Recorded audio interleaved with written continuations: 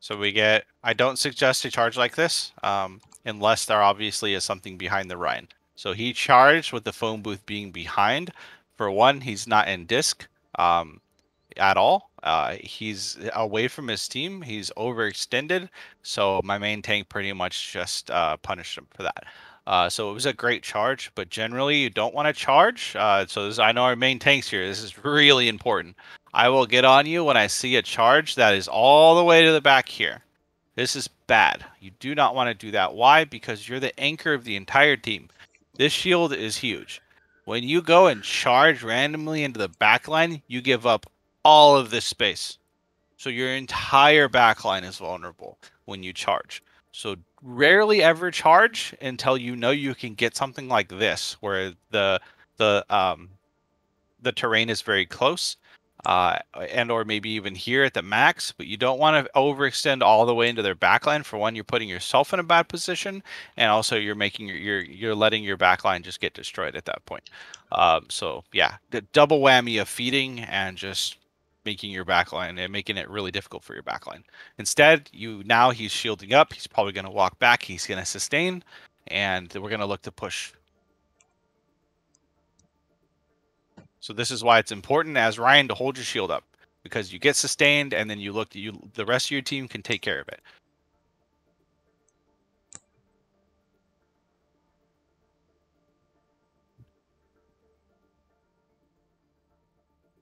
I won't go too much into a bunch of detail and a bunch of footage. I'll kind of just touch on a couple different areas. So I think maybe I'll do second point, and then after that I'll probably move on to spam double shield, so you can kind of get a better understanding of that comp. Is this helping anybody, by the way, of just what a general brawl should look like? Yeah, it is. Perfect. And me hopefully explaining it does a little bit more. So obviously we need somebody back on the cart. I don't necessarily. That's a lot of space. Yes. So this is good. What I tell my team is, every team I've ever coached, doesn't matter what SR, push as hard as you can until they start to push back, right? So take all of this space, and then once the enemy team starts to push back, either with resources or an alt resources being, like DM or Ryan, Fire Strike, or just regular cooldowns and resources. Once they start to push back and give a little bit of resistance, slowly start giving it up to the point where once the cart pushes, now we can start to fight. So say D.Va gets it to somewhere around here, you guys have slowly backed up to somewhere around here, and then we look to play around this corner. Does that kind of make sense? Yeah. So then you've kind of given yourself the ability to hold as much space as possible and take as much space away. Because if you guys were all sitting back here on cart, you would be moving slowly, and your engagement would probably happen somewhere around this general area. And you don't really want that. You want to take as much space as possible, maybe even this corner if you can. If you guys push up this far, and now that we're high nooning here, if we get a pick here, this is huge, right? We get a pick. That means we've taken this corner as well. We probably even can play into this corner at that point. Does that kind of make sense for you guys? Yeah. Okay. So this is how you take the max amount of space and just be a bulldog. I mean, just be a vicious team, and especially at a lower SR that you guys play with. Whew, if you guys were to adopt this style and play this aggressive and proactively, you're going to dominate teams. I mean, absolutely dominate teams. So yeah, this is pretty much textbook of how you keep aggression. You take aggression, and then you keep aggression. Look at that, double kill. So now we're just playing super. We're gonna chase him into spawn. I mean, that's how aggressive we are. Okay, now we back off. Okay, we're good. Let's get a couple on cart to push it a little faster.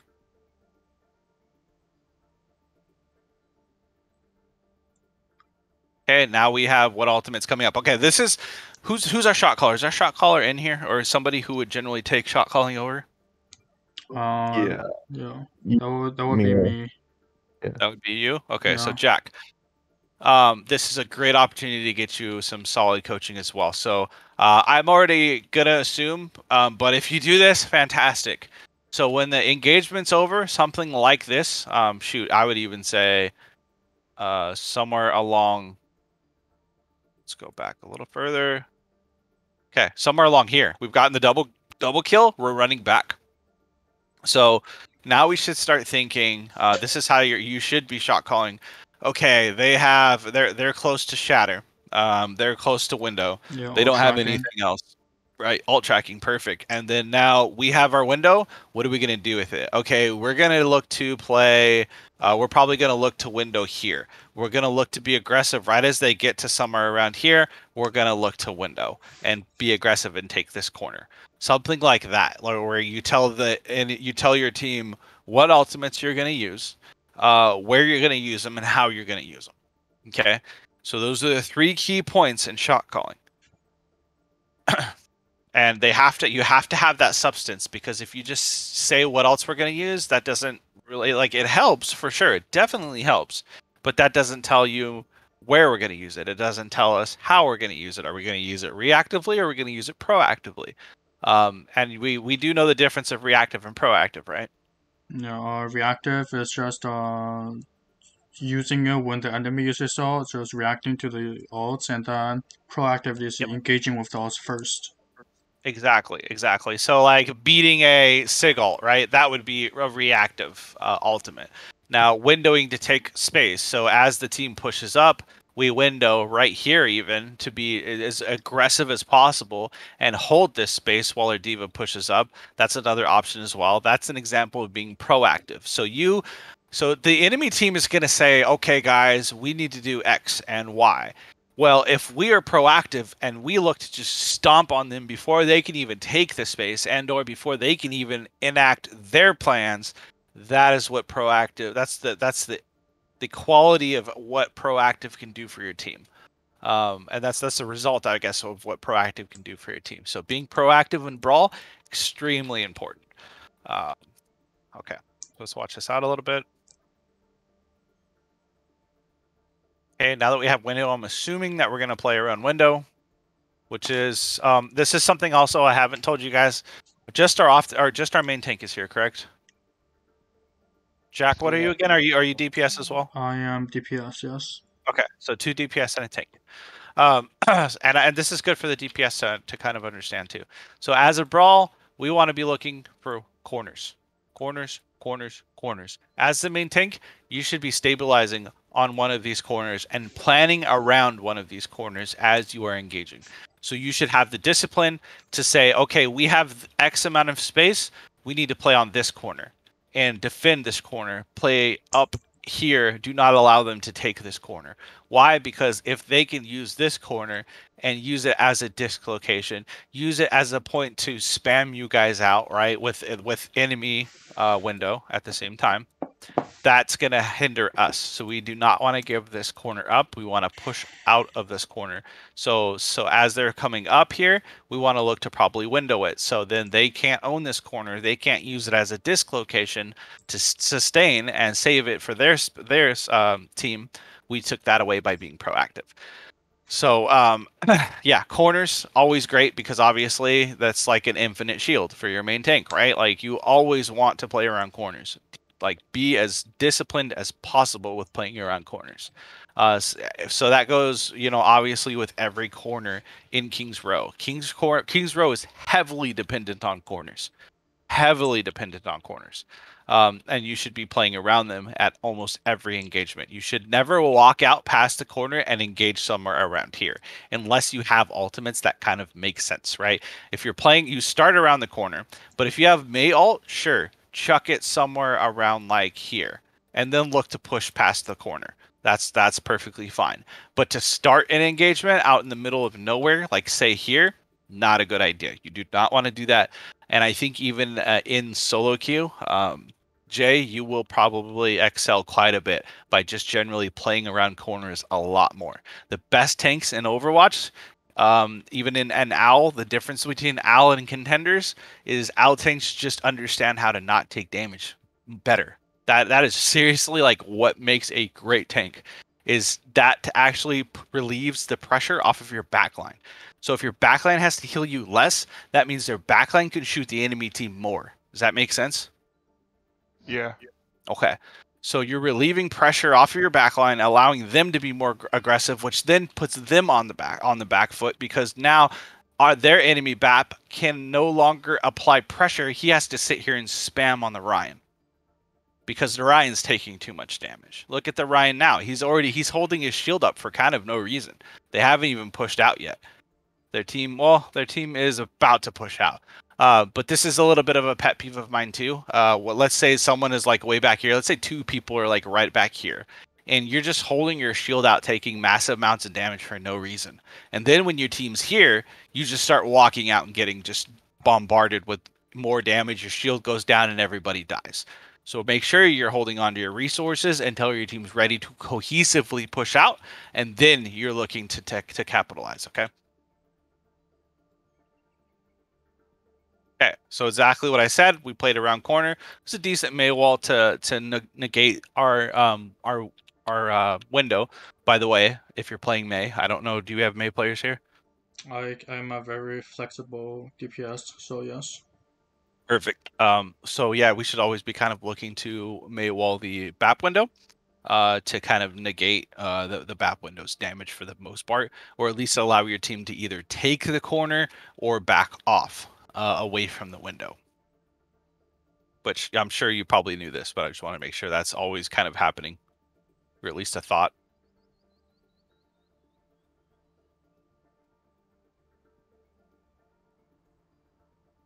Okay.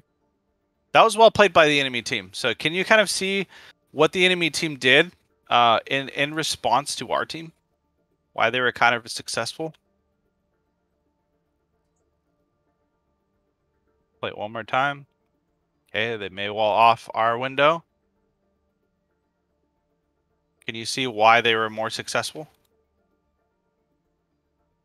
They rushed past the window, so their window was useful. However, Team 1's window was not as useful. It was until it was Maywald, right? And I feel like it was an okay window, but I don't feel like we played as aggressive as we should have. I think we all should have pushed past here and probably used this as a window. But either way, yes, exactly. Like they pushed out. They did a great job by Maywalling off our BAP window and doing this, and then they laid their own window down. And then what did they do? They played the corner. And also, now what are we stuck in?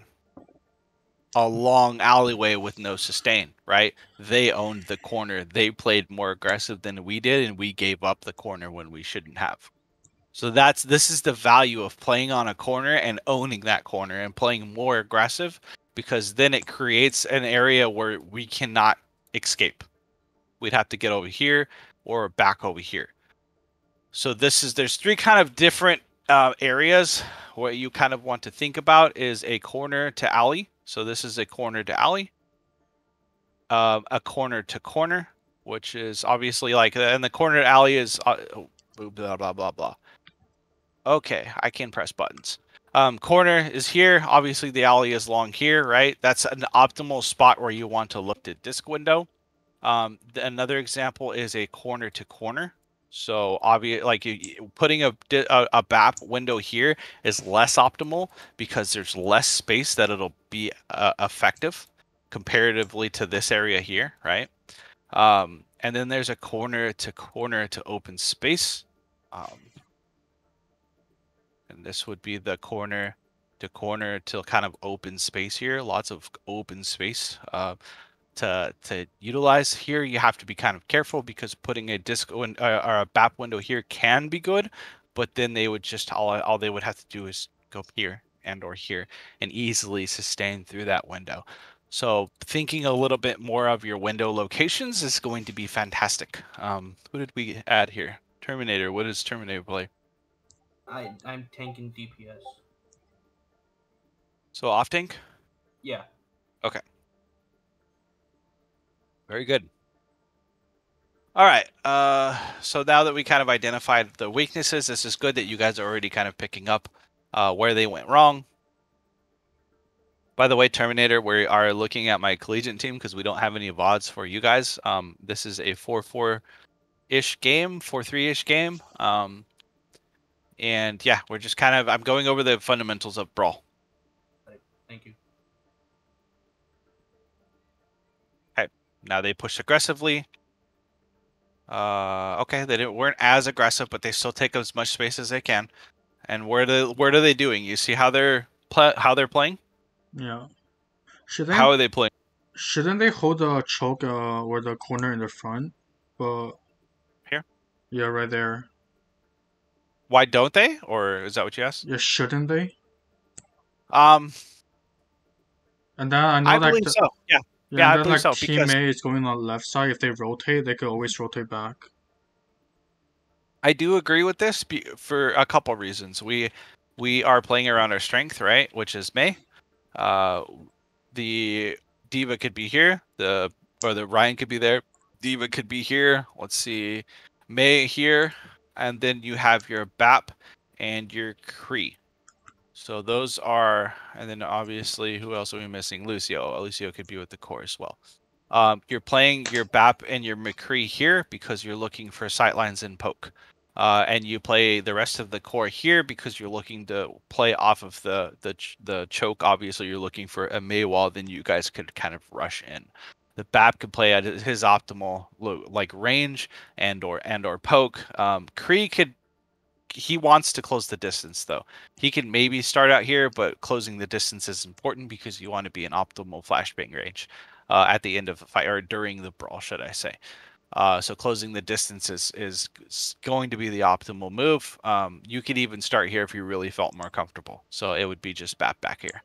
BAP wants to have the space, doesn't want to get cleaved anyways, doesn't want to have to like deal with a shatter, any of that. There's really no reason for him to be up here. He could push up a little bit for his shift value, but that's really about it. So yes, I do agree. They should be playing up here, and that's kind of why you would want to play up here. If we had a spammier comp, let's say like Soldier or Kree Soldier or I don't know, Ash Soldier or Ash Kree, something like that, then we would generally want to play a little bit further back because playing here with no May, pretty pointless. We're not playing for holding the choke. We're playing for spam damage at that point. Yeah, and I can go further into Doom comps and stuff like that and how to set up all of that, but that could be maybe I feel like I should explain understanding kill boxes and stuff though. I don't know if we play Doom on this map. I'll see if we do. Okay. We pretty much rolled the oh yeah, that part. Look at this, guys. This is pretty funny. Our Lucio's a dummy.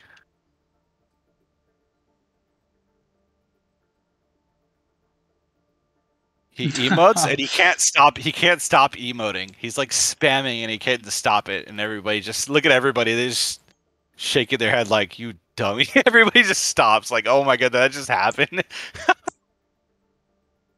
Anyways, you can see the discipline when Lucio comes back. We all engage properly. We all engage together with our resources and push out collectively. You see how that is? I mean, this is clockwork. This is exactly textbook fundamental Overwatch and engaging and making sure everybody's together. We push out together. Lucio obviously is down here.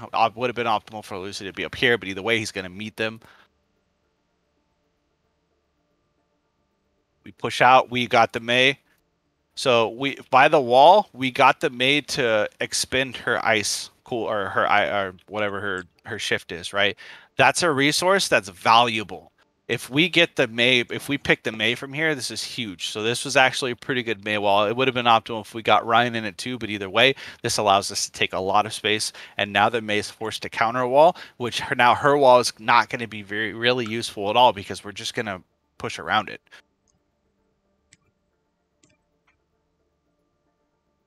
Okay. We beat it. Not a great bomb, but that's okay. I don't think Robin expected anybody. I'm thinking the players thought like since the May ult was here that they were gonna push aggression onto it, so that's why the Diva ended up like bombing here. So it's not an awful call, but I just think she didn't know.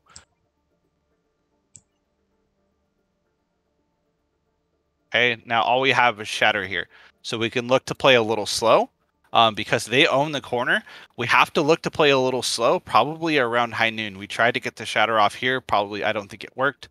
Or did it? I'm not sure. I don't think it does. Okay, yeah, it actually gets the diva.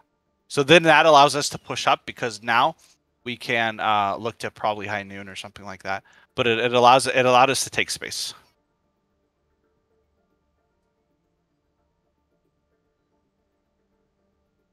That was a good Ooh, charge. huge shatter. That was gigantic shatter. Yeah, that gave us all of the. Or gave it all to them. Gigantic shatter. Okay. Man, I thought that the second point's a little longer than I thought it was going to be.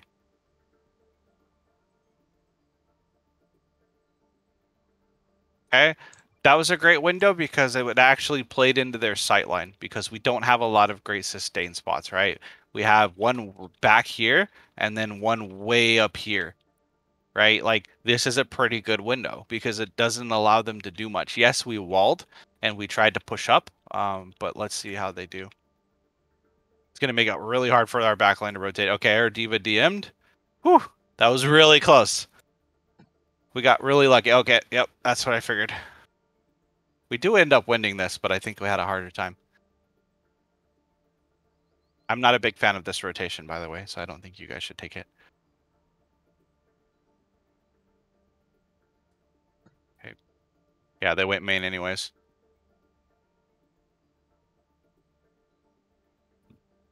Not a great window either, but we dealt with we worked with it. Okay. Anybody have any questions about how you should play Brawl on Kings or just Brawl in general? I mean, so like the concept I'm getting is play corners. Corner is like basically your best friend in terms of brawling. Yes. Be proactive and take space when needed.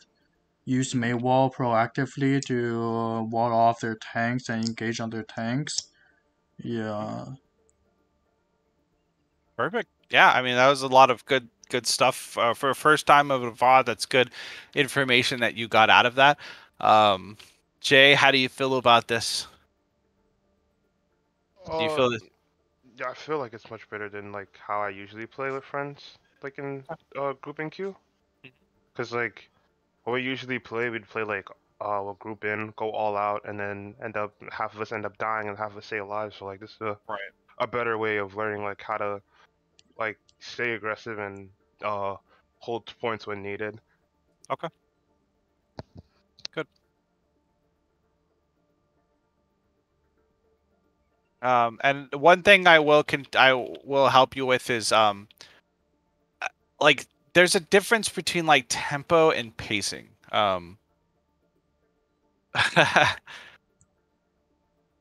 The play that you just saw. You can talk, by the way. Oh, okay. So let me explain the difference between tempo and pacing. So tempo, we'll just say T and P. Tempo is how like win con. So win con, how fast you want to look for your win con. Okay. So when I say win con, obviously short for win condition, it's the steps you need to take to get to your obvious win condition. Okay. So with dive, it's much different. So people think, okay, let me explain the difference between tempo and pacing first. So this is how fast you're looking for your win condition. Now pacing is just the speed in which you play the comp. Okay. So the speed is much different from taking the steps to get to your win condition. So dive, people usually think fast, fast, fast, fast, fast, fast, fast. Sure, but you still need to take more steps than say a spam comp. You still need to path. You still need to set up. You still need to make sure like your tanks are set up, your DPS are set up and ready to go. And then you actually need to dive, right? So you still need those 3 steps to actually get to your win condition. Where say spam is different. Spam sets up your double shield and starts pelting your backline like crazy almost ASAP when you come out those doors, right? Spam is setting up your win or setting up your angles, setting up your distance, your damage. That's you're looking for your win con immediately. So the tempo of a dive is much slower than the tempo of a spam. Does that make sense for you guys? Yeah. Okay. Brawl is about right in the middle. You still need to path, right? You don't nearly need to set up as much, so it's kind of meh. It really depends on what DPS you have. If you're playing a Doom dive or a Doom Brawl, those are very different. Your Doom needs to set up. You need to give your time for Doom to set up. If your Doom is just punching and being a punch bot on the front line, that's not going to help anything. You don't want to punch a main tank. You want to dive the back line. You want to be slamming the back line. You want to be uppercutting or slamming uppercutting an Ana, slam uppercutting a BAP out of his disc and killing him. So yeah, you don't need to. You kind of need to do this. Like yes and no. It depends on what you have, and then you don't even dive at all, right? So the win con is kind of in the middle of a spam comp and a brawl comp and a dive comp. So that's the tempo. That's explaining tempo. Now speed is different. So as a dive, your speed is go in. Like once we get set up, once we path, once we set up, once we dive, we're balls to the wall. I mean, we're in and we're going fast. That is our point. So dive's pacing is going to be much faster. Brawl's pacing, once we're pathed, once we're somewhat set up, we're going just as fast. So the pacing is pretty quick as well. Probably a little bit less than dive, but still pretty darn quick. And then the pacing of a spam comp would be much slower, right? We're just using distance. We're taking space slowly. We're not taking space like crazy, like a dive or a brawl would. And just so we know what the difference between all of these are, so spam is going to be, I'll show you actually a spam comp in just a little bit. Like it's going to be probably a double shield and or a ball diva sometimes. And it's going to be like an Ash McCree or an Ash soldier, something that has high amounts of damage from a distance, and then something like a Zen Bap that does a tremendous amount of damage from a distance. So that is a general spam comp. Does that kind of make sense for everybody? You could run spam with Ball and Diva. 100%, yeah. Okay. Well, it wouldn't be double hit scan. It would be more of like a hit scan, so you could play Ash, but it almost always needs a tracer. So it would be like a ball tracer as a dive core, but I'll explain that to you also a little bit later too. So I have a lot to unpack here for you guys, but hopefully this kind of helps. So spam and then spam beats brawl.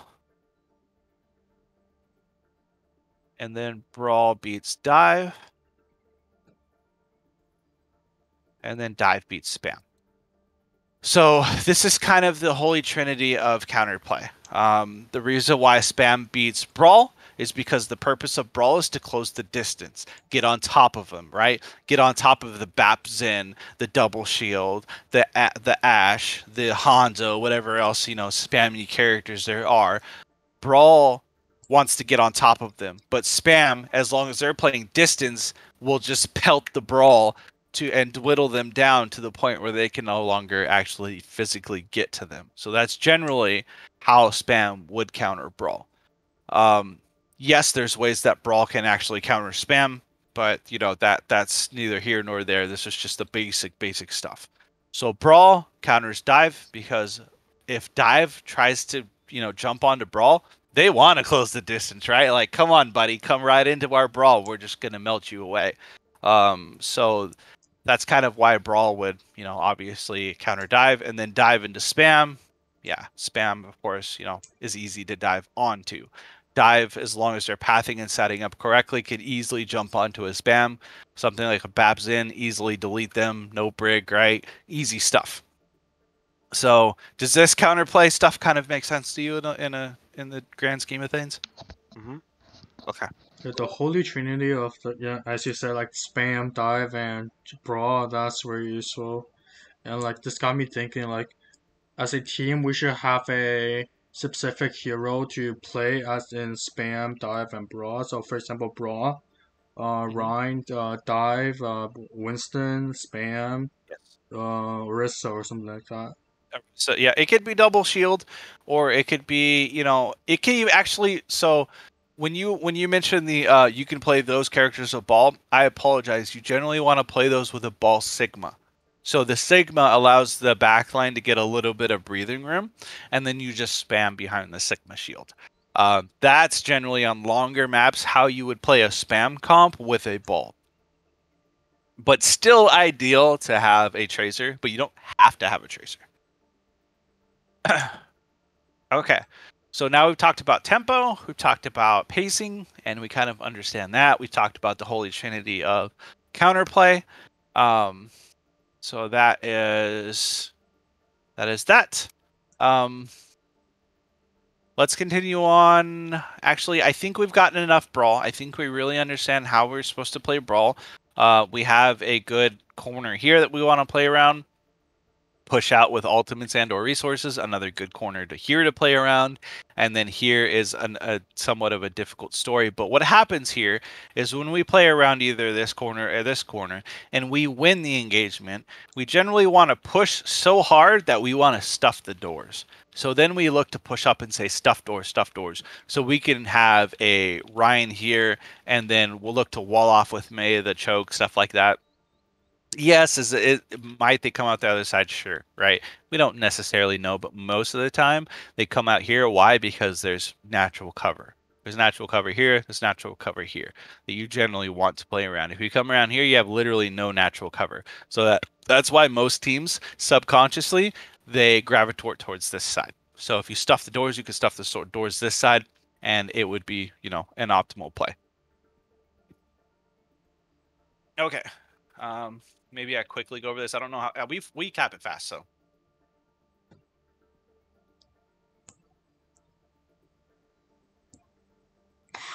Yeah, I mean, they're just making a shit ton of space. Yep, absolutely. They got a pick and they just capitalizing off of it. My Lucio likes to Reddit sometimes. Don't mind him. little frog. Okay, we're playing once again. Look how the team's playing, right? We're playing very disciplined on corners.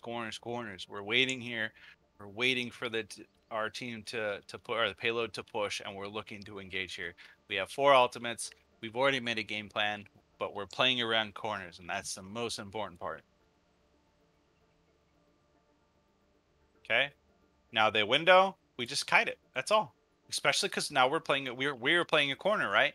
They wall the corner. We push back. We just say, okay, well, we'll just line aside it.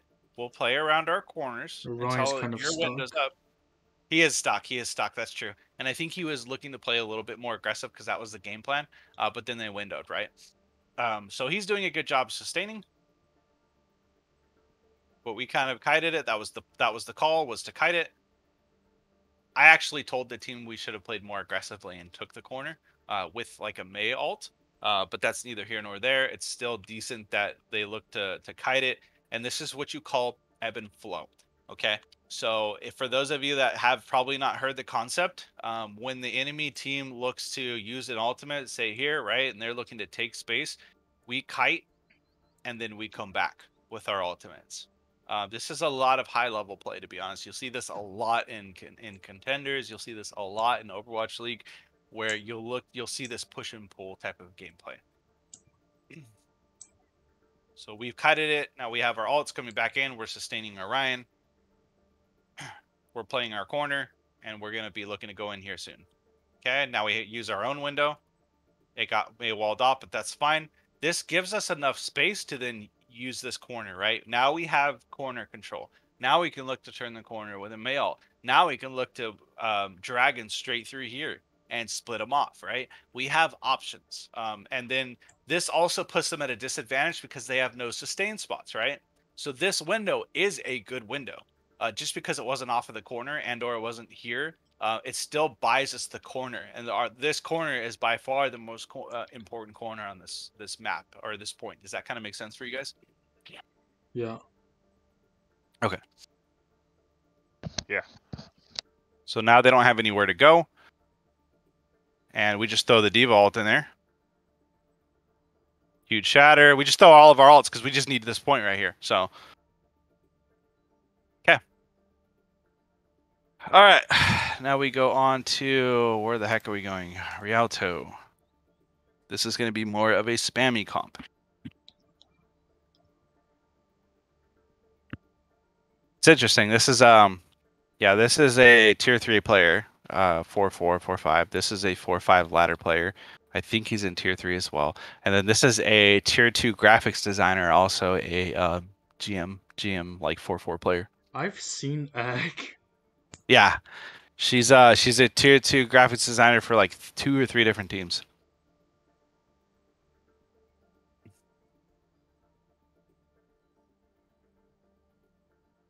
Only one on my team that's a tier 2 player is Sugureru. He is insane, like really, really, really talented. Okay, I'll actually show you guys. I don't really want to go on attack too much. I think the defense is where it's at.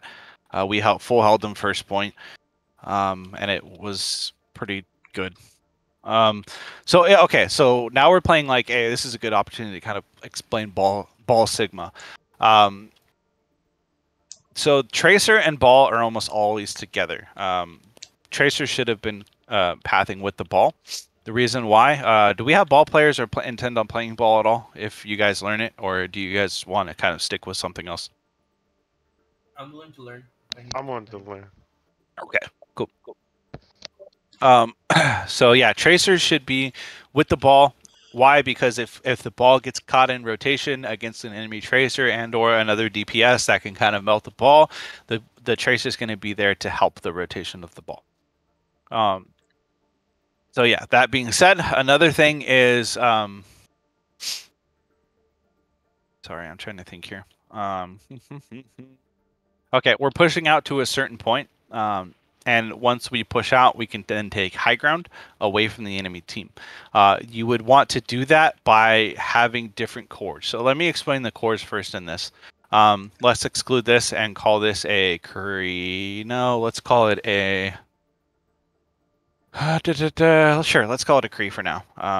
And yes, I'm going to have a very difficult time calling him Cassidy. So I'm just going to stick with Cree for now because, yeah. No, I don't know why they changed that. It's annoying. So we got to think of this as different cores. So this is going to be one core. This is going to be our main core. Okay, main. And this is going to be our dive core. Dive. Okay. So every time the ball goes in, the Tracer is right next to the ball and looks to be capitalized on the ball slam, on the ball rotation. Doesn't matter as long as the Tracer's there. And then you have the main core looking to take staircase and come up and take high ground. That then allows your Ana, honestly, this is actually, I don't know why we're playing Ana. This is actually supposed to be a Zen.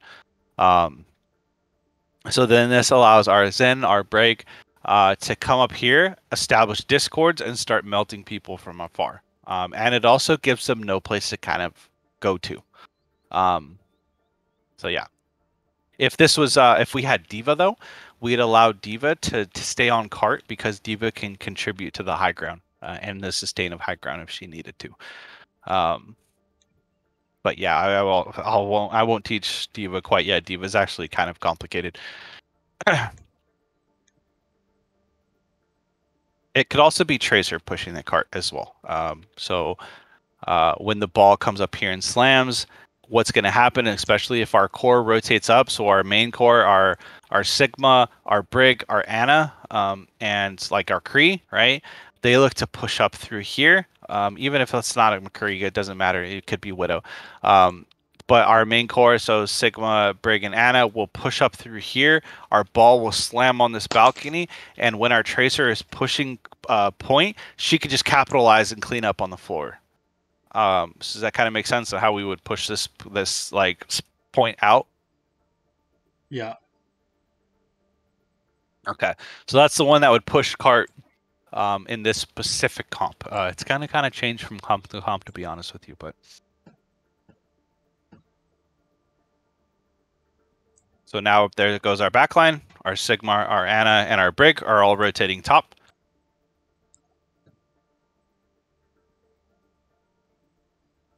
And now we look to there's the ball slam, and now our front line looks to just push up. Or our core looks to push up, and we just push them off of high ground. So now we have our space established. Sure, the monkey's barely staying on the corner, but we're probably not going to let him stay there. At least we should.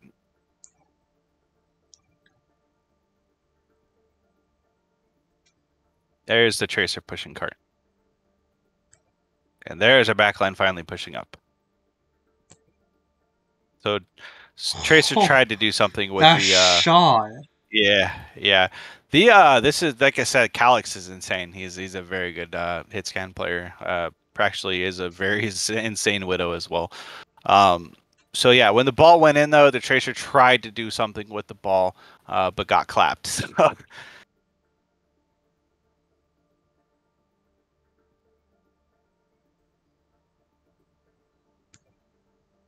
But we still do a good job of just holding space, not allowing them to really do much. Now we push out again.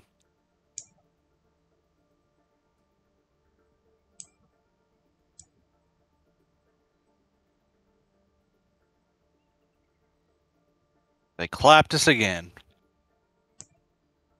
I think we finally cap here. We cap all three, but I think our first point was pretty rough. We do go Ryan. That's right. And the reason why we're going Ryan is for double shield and trying to negate the Widow, because we knew the Widow was his strong suit. So that's kind of why we did that. And then we just look to play core, or look to play point and force point, and look for them to come onto us so we can brawl them. And it worked because the Widow literally didn't get a single shot. So that's the power of counterplay. At least when you're playing into a Widow, there's multiple ways you can play into a Widow. You can play like double shield. You can play, you know, multiple things that will negate the Widow and deny her access. You could play Monkey Diva and dive her. And there's multiple things you could do with a Widow. So yeah, there's a lot of teams that play into like a really good Widow and they just don't know how to play. So that's definitely one way you can play into a Widow. Okay. So this is going to be our typical double shield. We have an Echo here. We have an Ash here. Does anybody have any questions about this comp before you see it in action? What's the purpose of the Brig? Brig is to protect the BAP. So I'm not sure if you see how much the Brig is actually helping, especially when we're trying to push out the enemy team here. You can't push into a Brig. It's nearly impossible for you to push into a Brig. It's very difficult to do so. So the Brig assists in keeping and holding space for your backline, and also his sole purpose is to be a bodyguard for the BAP, because if the BAP goes down, our main sustain goes down. With a Zen, or with a Lucio, or with an Anna, for example, Anna's not going to be able to peel for a BAP as much as a Brig is. Does that make sense? Yeah. Okay. And another reason is, how is an Anna going to hit an Echo consistently, right? So Briggs, that's another responsibility of Brig, is Brig knows that she's the only one that's going to be able to hit the Echo.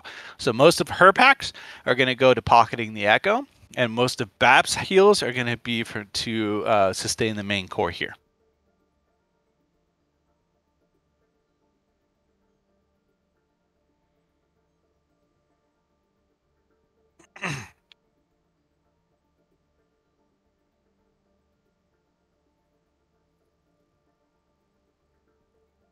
So now we start to fall back.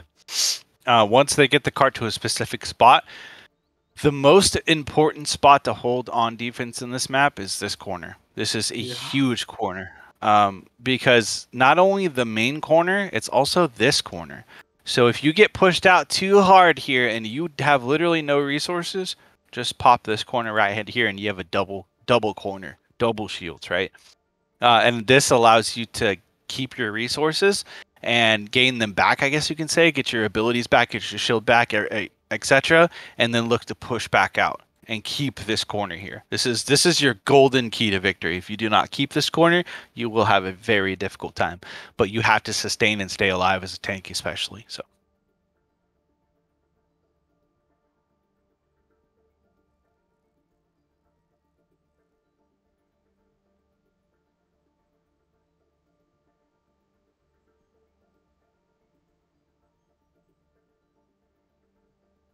Give you guys a little bit of a treat.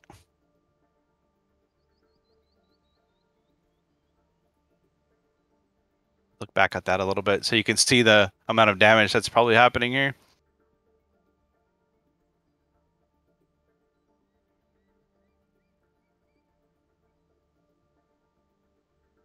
Big dynamite. Trying to break shield. Dink.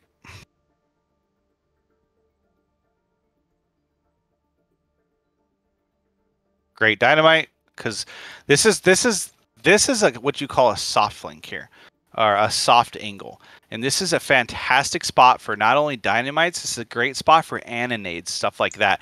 Why? Because the enemy team is stationed here, right? They're matching shields in a way on this corner. If you put something right here and it explodes, either a dynamite and annonade, doesn't matter. It explodes on their backline. And that's something that's why soft flanks can be utilized really well to a dangerous extent. Look at the echo here. The Echo's just kind of spamming and looking for picks. Yep. We're playing, because what type of comp are we playing? Spam. Exactly, right? We're playing a spam comp.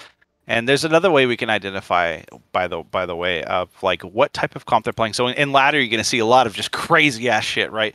But in a way, you can try to dissect it. First, you would go with the tanks and say, okay, what is my tank's front lines trying to establish? Even if it was like a hog. Let's say here, this is a hog. Hogs are played rampant in ladder, right? Let's say it's a hog sigma. Okay, well, that means we are still spam. So this is a spam. Let's say we have give me random DPS. Hanzo. Reaper. Hanzo, okay. We have a Hans. And what else? Reaper. Reaper. Ooh, that's a good one. Okay, so when we look at this, we think spam. When we look at this, we think brawl. Okay. And then what are our backline? Bap and Lucio.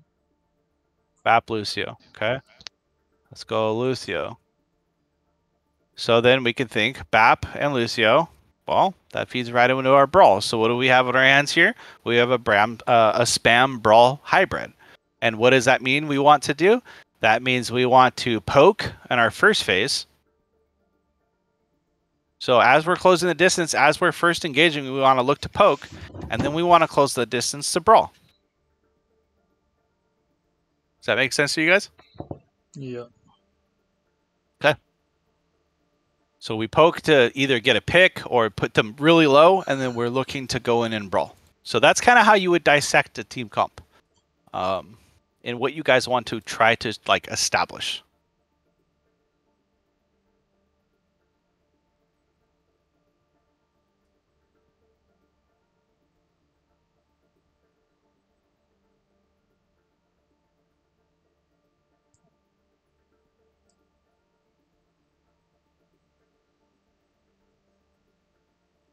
So this is fantastic because, if anybody plays Echo, these angles, these type of angles are just lethal because it gives the enemy team a very difficult thing to do, especially if you're in Orisa pushing out here. You're forced to either look down and deal with that, or look directly up and deal with an Echo. Damn near impossible, right? Very, very difficult to want to just go straight up and start looking at an Echo. So these type of angles here as Echo are just a pain in the butt to deal with, and it can be at the same time highly oppressive as Echo player. So definitely think about the different angles that you can be aggressive with, even like super aggressive, like short, and still be insanely effective. Okay. This Echo alone is almost holding the choke.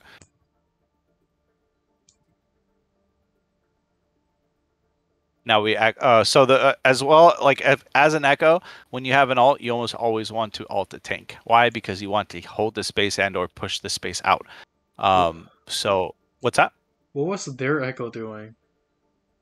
Their echo. Let's find out. He just kind of went by himself using the Oh, alt. he copied Bab. I think you accidentally copied Bab. Let's take a look at that. That's funny. I want to say it's an accident though.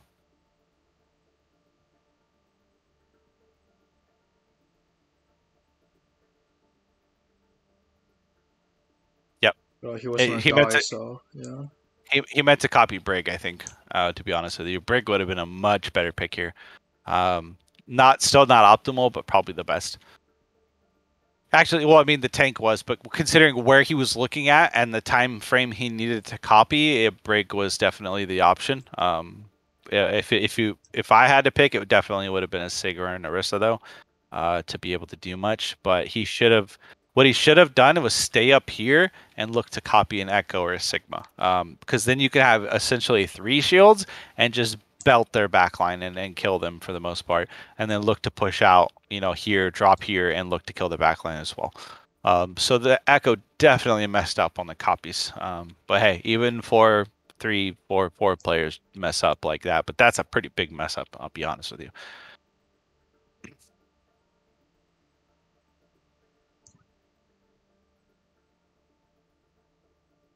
That's just a copy diff right there. Because now we're just wrecking havoc, and then he gets an ult on their backline. He's just destroying their entire backline.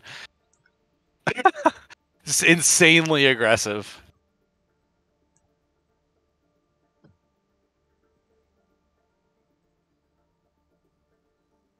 So you see, as we push back up, so we get the kill again, we get a bunch of kills, we wipe them, we take this angle again. Why? Because we want to spam them and poke them out, right? That's one of our main win conditions, is to spam and establish like angles and distance to make sure we're maximizing our comp and the value we're getting from our comp.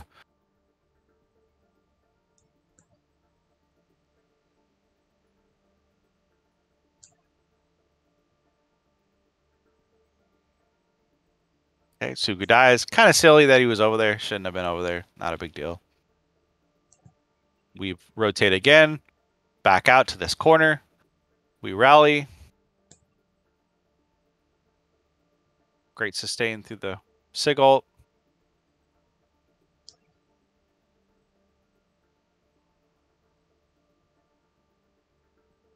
Ball's rolling in by himself. DPS aren't set up. So this is another thing with the ball comp. If your DPS are not set up and not doing anything to assist this ball is doing jack nothing. He's going to get immediately destroyed. Why? Because all 6 people can stare at him while he's being a fool, right? Nobody's applying pressure. Tracer's not over here applying pressure. Echo's not over here applying pressure. Their front line hasn't even pushed out much. The BAP isn't applying pressure. You see why this is very important as a main tank, to make sure that your DPS are set up to actually be effective in a fight. Yeah. Oh, am I boring any of you guys, or is this is this actually really helping? It's helping. No, it's really helpful. Okay, cool. I just think Okay, when you copy Sig like in high ground, it's so much basically pressure for the enemy team to try to kill you. But since you're in the high ground with your team, you just get so much R charge and you just go in. Yep. I agree.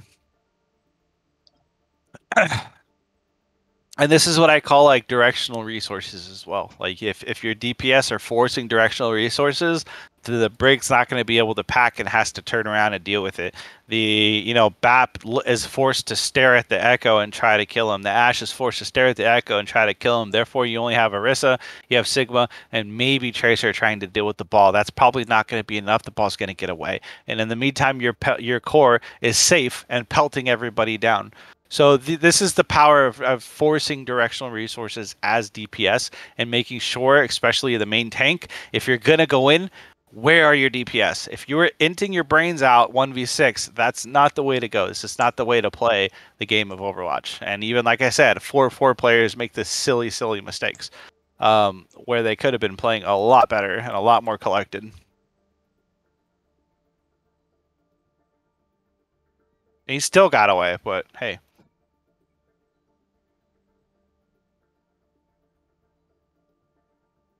And the only time they get a little bit of success is when they push us off this corner. But we still take it right back. They even have one more, but I think, yeah, we have good ulti-con.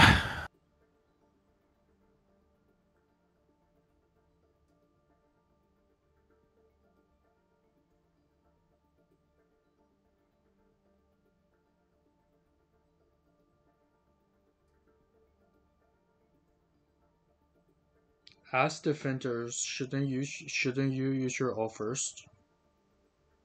I think, hold on. I think they're playing, hold on. Good question though. Let me see how they use it. Okay, we did use bomb first, right? We got a bomb off on the Zen, so the Zen dies. We already got a kill on Ball because he's probably inting again. That's my guess. Let me take a look.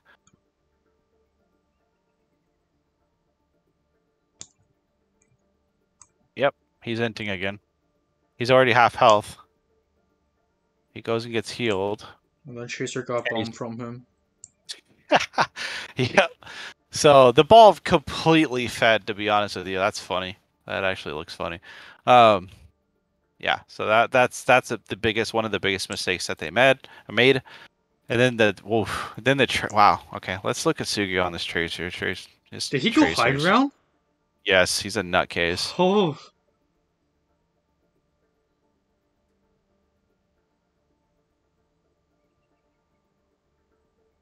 He takes the. Oh, okay. No, he'd recalled.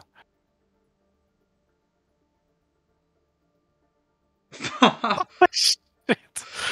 Okay, that should have been in his montage. Oh my god, the tracking. Okay. Yeah, he's a nutcase.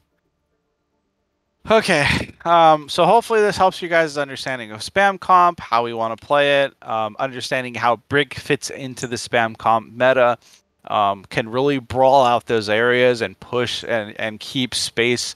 We can even kind of look at a little bit of the Brig too on some of these engagements, and you can kind of understand how the Brig is played in these engagements here, how they help keep space, hold space, brawl, whatnot. Let's see. Come on. Because yes, she feels a little pointless sometimes. But then when they close the gap and they're looking to actually do anything in the core, she is just stomping on them.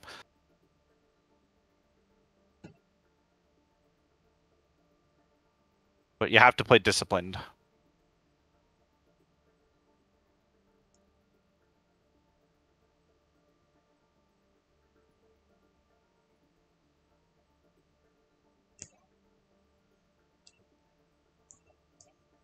Head constantly on a swivel too. And you just like realize you have responsibilities to do, but at the same time, I mean, you're constantly like the big mama, right? Like you're protecting everybody. You are packing everybody. Like your responsibilities are just as important as a diva with how much you have to look at, how much you have to do, your actions per minute. If you look, he's literally has very little downtime. Right as I say that, he's humping the floor. But like the very little downtime, and as in like scouting where people are, trying to push out threats, healing, all of that. Very very little downtime.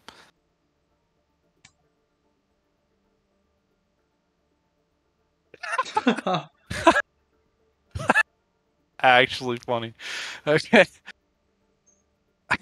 That's hilarious. Okay, so we looked at a spam, we looked at a brawl.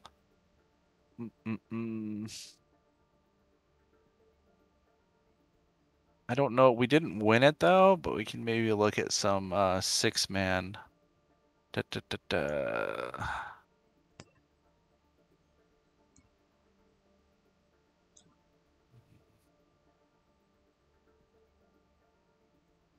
they kind of give you guys a general idea on like what dive kind of looks like.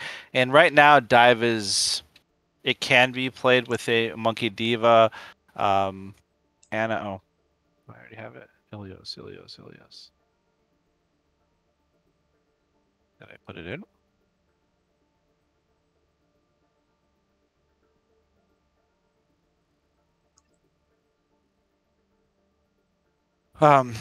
Yeah, so it could be a monkey diva, brig Anna variation, or it could be like a 6-man dive variation. And when I say 6-man dive, I'll show you exactly what I mean. Okay, so this is it here. Okay. Our controls are very difficult sometimes. Okay. Kind of foreign. Oh, that's not what I wanted. I wanted the other way around, didn't I? There we go. Okay. So the 6-man dive variation would be the Monkey Diva, Tracer Sombra, Lucio Mora.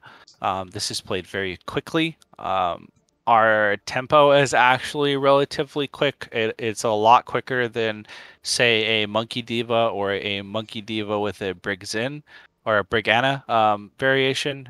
This is more just get in, getting quick, be very quick with your dives, be cohesive, pretty much play as a brawl, but with dive core characters. Lucio inting. Does anybody have questions about this comp now? Sorry, I just returned. What comp are we looking at? We're looking at 6-man. Okay. So 6-man. This is a 6-man dive. What I was talking about. So, it's a played with a mix of like brawl and dive characters. So obviously like a brawly backline, with mostly dive, DPS and frontline. Why is everyone mirroring? That's so boring. This is just this map and this part of the map too. If you look at the other two parts of these maps, they actually aren't mirroring. It's just that 6-man is so good on this because it's so wide open, and so fast paced that if you played something like a Widow or if you played an Ashe, stuff like that, this 6-man will absolutely wreck it. Because you're playing so quickly and you just demolish the front line. So like I said, if you're playing any type of hit scan, the Sombra is going to hack the main tank. Our Monkey Diva and Tracer are just going to delete the target that was hacked. So it becomes very difficult for anybody to really sustain against a 6-man because it's so open and easily diveable. I guess you can say there isn't a lot of indoor areas, right? Like here or here. These aren't optimal areas to want to take an engagement in. Lots of other maps have a lot of indoor areas that kind of keep 6-man away because the weakness. This is a dive, right? This is a dive comp. What's the weakness of this comp in our Holy Trinity? Raw. What's the weakness of a dive comp? Raw. Brawl? Yeah. Okay. So exactly, brawl, right? And brawl is fantastic in enclosed areas where if you come into a brawl and you start rolling in and diving in or whatever, you're going to get stomped very quickly. Where a 6-man, you can't really play brawl in an open area. Why? Because like the Sombra will come around, take an angle, Tracer will come around, take an angle, and it'll be very difficult for the brawl to actually do much because they'll just dwindle away the backline. So yeah. Does that kind of make sense for you guys? I know there's a lot of information that I'm pouring out here. Yeah, it makes sense. Okay. I just wanted to show you the. Go ahead. They're engaging on the corner where they're not really engaging on the point, they're engaging near the point, so around the HP pack. And then there's natural covers, things like that. Yeah, there's there's a statue here. There's the pillars as well. It makes it a little bit better. I won't go into the like core details as to why we're gonna lose this like engagement. But just know that in 6-man, Monkey Bubble is the core concept of keeping space. Once the monkey bubble is down, if we do not get value past that, it's going to be very difficult to hold or keep space, or even create space for that fact. So yeah. You notice our momentum kind of stops past the monkey bubble. It's a little difficult for us to do much. Now their monkey bubble's down, and now our monkey's dead.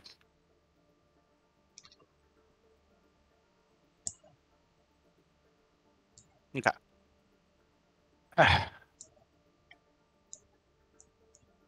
Is there anything that you guys would like me to look at and or cover, or anything else that you can think of that you have questions on? All of that. So I know Anthony really is interested in playing Widow and Tracer as a Widowmaker, like especially in King's Row and things like that. Where should he be standing? Okay. I will go over that. Oh, how many King's Rows I have? It's a different King's Row. Oh no, it's the same one. Okay. So on attack, as your team is pushing through, depending on if they're statue, we go through hotel, right? And if we go through hotel and we're looking to sustain here, I would expect the Widow to grapple up here and take a complete 180 angle. So these are your main points of aggression, and it really just depends on where your team is playing. If your team is playing, yes, we could rotate. We're sure we could flip map and play here. Probably not very common, but very effective. And if you're here on the 180 off angle, applying a 180 to the back of pressure, it's going to be insanely difficult for the enemy team to defend against and or push this. So that's something you could explore. So let's say another option is if we're going through here and we're playing statue, you can look to kind of rotate through here and look to grapple to this side, apply pressure until it's no longer viable. So let's say if we apply enough pressure and we're playing around here, this area is now obsolete. So what you want to try to do is rotate further. So just pretty much mirror the aggression of your team. If your team is playing all the way up here and our shields are here, you should be here. Always applying the pressure. Always applying pressure. The more pressure you apply, the better it is. Because like I said, I don't care how many you hit. I care if you're in the right spot. That's what I care about. Yeah. You could have an awful aim, right? But the likeliness of you hitting these shots and these free shots for the most part are what's going to bring the most value. You can hit 50% of your what's a bad accuracy? What, 30%, 40%? Yeah. So let's say like 40, you can hit 40% of your shots. But if you're back here, the likeliness of you hitting a shot is probably like 25%, 20%. Probably even less, to be honest with you. You'll probably get shielded every shot. But if you're putting yourself in a 90-degree angle, off angle, where no one's going to be able to contest you, right? Like, let's say you're playing against our comp. Who's going to contest you? Right? Like, if we're playing here, who's going to be able to get over here and actually contest the high ground? Sure, maybe D.Va, but then D.Va's taking away DM from the Ryan. So it's going to be very difficult to play into. So something to take into consideration, you can even rotate into here and apply pressure. You could rotate all the way around and apply even more pressure. It just really depends on where you're at. But these angles are what's really going to buy you, the victories, even here to start with. Because sometimes, the teams will come up and match and play here. And if you're here, cool. If you get to here, even better to apply that pressure. So does that kind of make sense for you? Yeah. Yeah. Okay. I feel like in lower ranks, as well as in higher ranks, Widowmaker, even if she's not getting kills, the fact that she can apply so much pressure and then make everyone back off is something that is super strong in the team fight. And then if Yep. like someone dives on Widow, that the person who dives is out of position from the rest of his team. So as a team, we could just focus on one person, and it's like 6 versus 5. So Yep. I mean, even if Widow gets one pick, it's just so valuable, especially on if it's a backline like a BAP. Like, understand who gets picked, right? So if you pick a BAP, well, damn, there goes literally the whole sustain. There goes your lamp. There goes so much of that gone. You pick a Lucio. Okay, well, they don't have speed now. So what can we do? We can probably utilize speed against them, which means pressing tempo faster than they can, or pacing faster than they can. This is if we're mirroring. If we down the May, okay, now we have wall advantage. Now we have May a blizzard advantage if possible. If we down the Kree, okay, now we can actually like push core through here and probably Kree flank through here and create a pincer attack. Our Kree's not going to be contested because their Kree's dead. There's you see what now we can start to see. Obviously, if we get a pick on the Diva, that means they have no DM, so we could just pick on the Ryan the entire time, and the Ryan will die. If we don't have Ryan, they have literally nobody to have space or create space, so we could just push W, shield as Ryan, and literally just press W, and you win. So picking any of these targets, you just have to understand what the enemy team is losing and how to play into that. This reminds me of what Sherford did, like during the Overwatch League. The Gladiators went behind the rest of the other team, and then Sherford was in spawn. He switched to Widowmaker and just dominated everyone. Well, because what they did was, I believe they flipped the map as well, right? Didn't the core go through here? Yeah, they flipped the map, and then he's able to play here and just play right into the back line. He just destroyed them that way. It makes sense. You flip the team, you flip the map, you create vulnerabilities as well for their backline. Did we say there was a Doom player on the team as well, or no? Yeah, I played Doom. Well, I used to play Doom. So this is how I'm gonna want you guys to play Brawl. So I would like a Kree Doom, if possible. Usually we play it when we're not being serious. Like, well, I guess when we're scrimming, that's not when we're not being serious. It's just that we're playing comps that we know we're not like amazing at. But Doom would generally set up here. And as a Doom, anytime you're playing a Doom, you want to create a kill box. So the kill box would be somewhere around here. What you're going to want to do is play here at the front line and then look to play around. And then you would end up being here. And as the team comes in, your enemy team would have to be somewhere around here. The Doom would come in and engage. Then our core comes in and engages at the same time. So the Doom would slam right onto their backline, uppercut, and then our core is pushing at that exact time. That creates cohesiveness, and this is a general kill box in where you want to be engaging. Let's say now that we let's move Doom's location to here. Where's our kill box changed to? The choke right there. Perfect. So if we're here, now the kill box is changed to a general area past here, and our team can play up.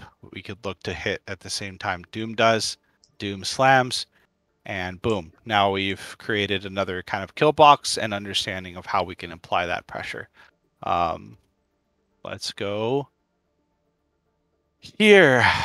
Let's say our core is set up on the corner, where let's say Doom is set up here. Where's our engage? In the middle. Perfect, right? Obviously, pretty simple stuff. You want to look to slam here. Core pushes in at the same time. Okay.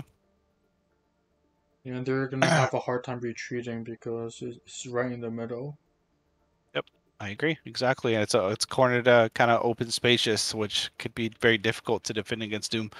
How about we are holding the corner here? Our Doom is set up here. Wouldn't the Doom kind of have a hard time engaging because everyone's looking at him straight at a linear angle? Oh, that's good because it's a kind of a trick question. So what we'd end up having to do is give up the corner to here, engage, and then the Doom would look to engage here. Yeah. Okay. So as long as we're kind of understanding like kill boxes and what that kind of means. So let's say we're playing a ball. A ball is another kill box oriented player. Probably wouldn't be playing ball on King's Row very much, but either way, we should start to understand like what. Let's see here. Bup, bup, bup, bup, bup, bup. Um,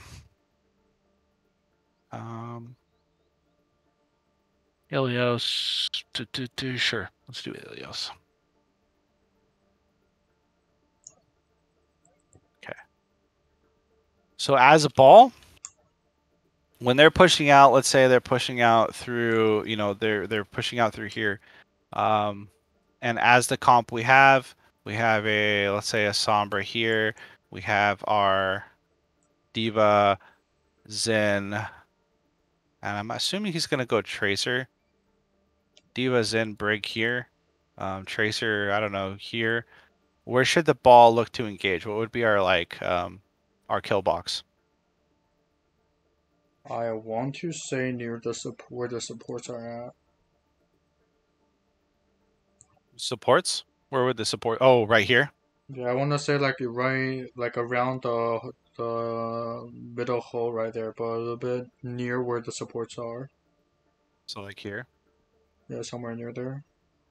It would actually be right here because you don't want to give them too much space, right? Like right as they cross a choke, that's when you generally want to have the kill box set up so we can go, here, get a hack off. We can have Tracer come around the back and apply pressure, and then our core could look to probably push up a little bit as well to apply that pressure.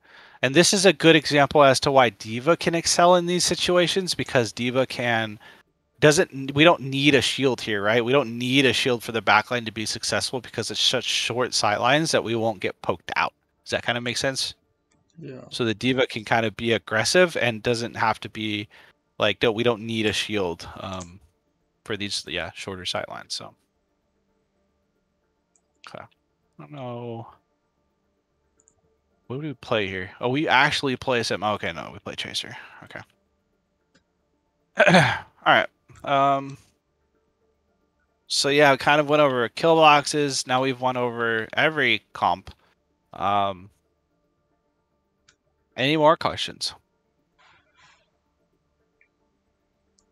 So I know you're looking for scrims. Mm-hmm. Yeah. I'm not sure if you saw the Google Sheet I sent you. I thought I did, but I didn't think at the time anybody filled it out. All right. So right now we have around how many? Like 4 or 5 people who filled it out, including me.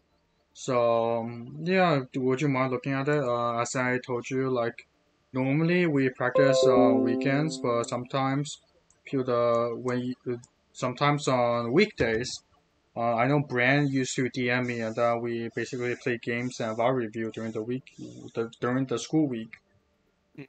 Yeah, I know, and you said that we should aim for at least 2 scrims every week. Yeah. Yeah. So my question was like, no, I wanna see if we can like squeeze a scrim during Saturday, because Saturday is when we have the most time, and then Okay. somewhere throughout the week, in the middle of the week, we do a scrim at that time, and then on Okay. Sunday we review those scrims basically and practice.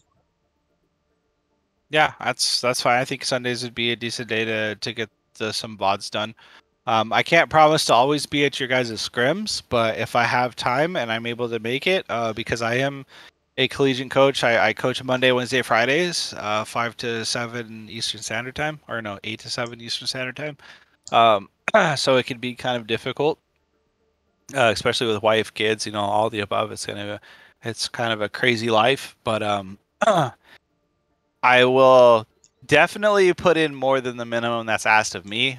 What's asked of me from AIM Labs is an hour a week of just like live footage, but I don't feel like that's enough to help a team improve, in my opinion. So I'll probably be, adding more. It's just when I can add that, right? Like it's going to be a little difficult for me to fit things in here and there, but you'll definitely see me fitting fitting in when I can.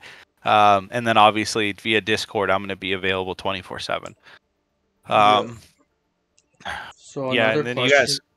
yeah, go ahead. Another question was mine was I know that the ones that are here right now, the 4 of us are here, we're very dedicated to improving. but there's a few members who aren't. So how would you deal with them in a way that to improve them or want them to come? Well, I mean, here's the honest and brutal truth. Like, you can't help somebody that doesn't want to help themselves. And you can't. You can only kind of lead a horse to water. You can't force them to drink type of situation.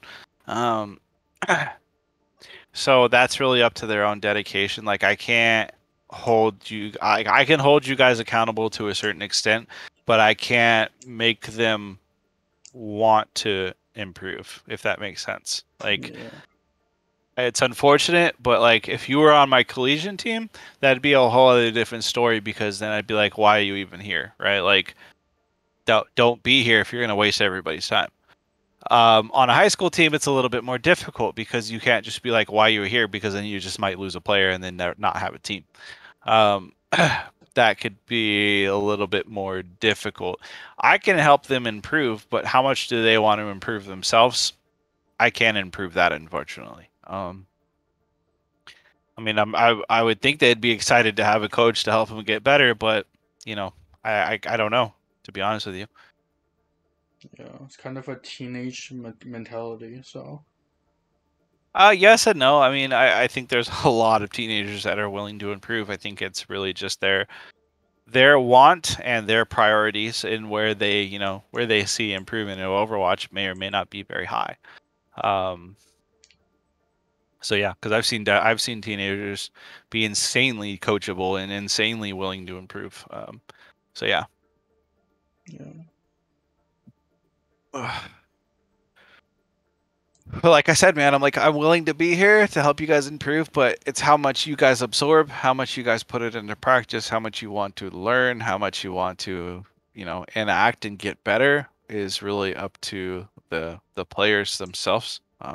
As long as they show up to scrim and hopefully VODs here and there, that's what's gonna help. Um, so yeah, I mean, I maybe they view this VOD and they get it together, I guess. I don't know. They see that there's an opportunity here. Like, I've made so many players better. I've like my last coaching clash where I hit the, what was it, the 3-2 to 3-9 team.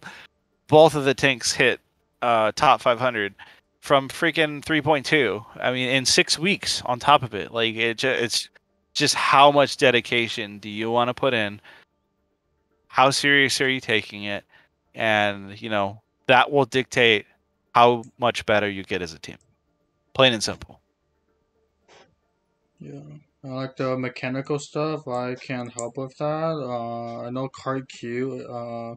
He's very famous in Overwatch. Card Q makes a lot of great videos about like mechanics and things like that. So Um, I have I have some Fresno State players who may or may not help with the mechanical side. I don't really coach mechanics too much because, I mean, honestly, the way I improve these teams is through straight macro understanding.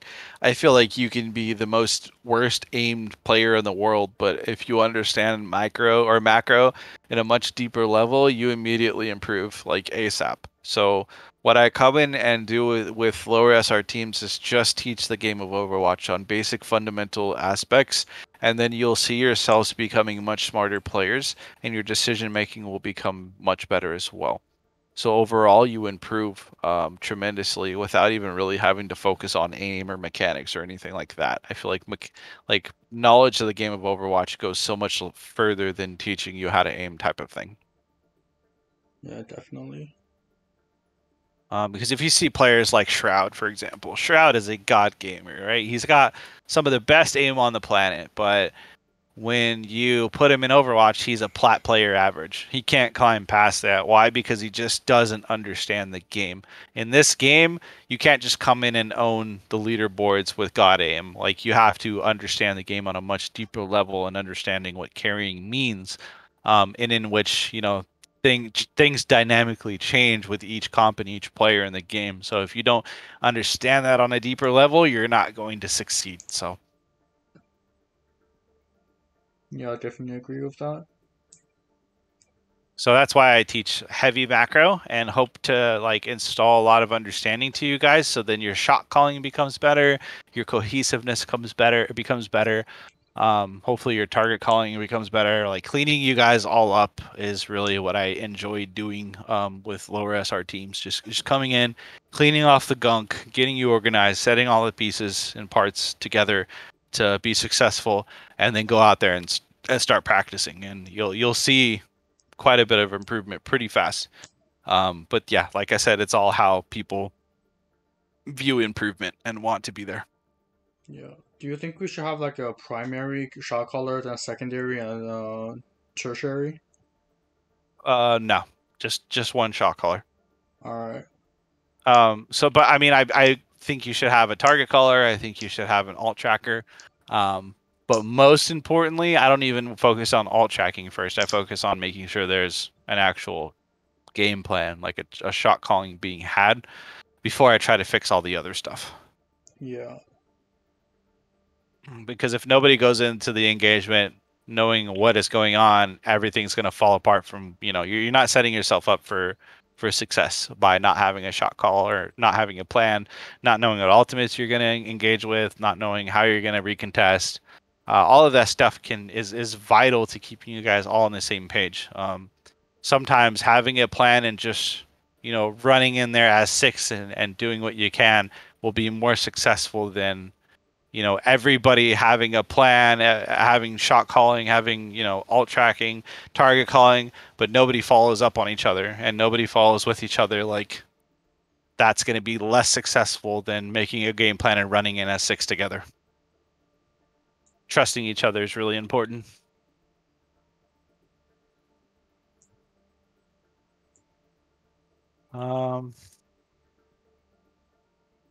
Anything else? I can answer questions all day, man. Just make sure and ask them.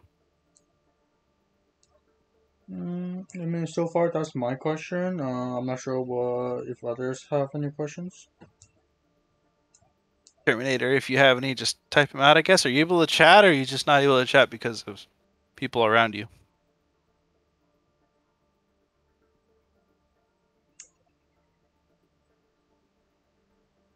Okay. Another cool thing I would like you guys to do. I don't know if it's gonna work with 2v2. There is a cool little game mode that I like to do.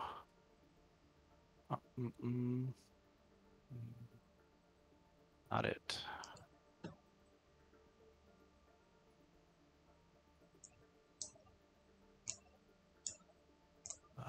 Oh, here we go.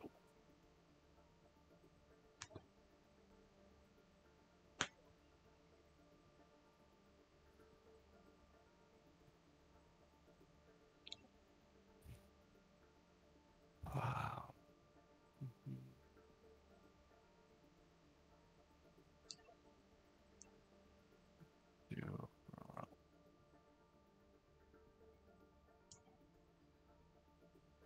I don't know if anybody has me added.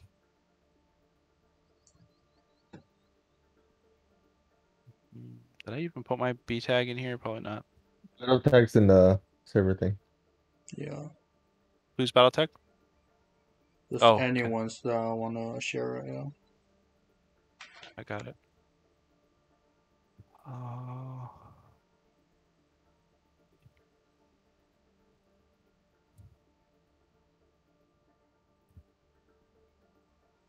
If my friends list isn't full. Was that even? Yeah, that's Jack's. Okay.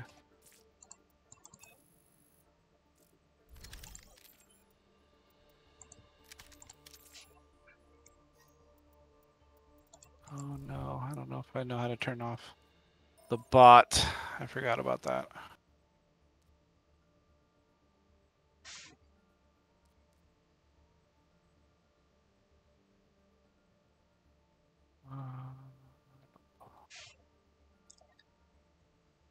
Okay.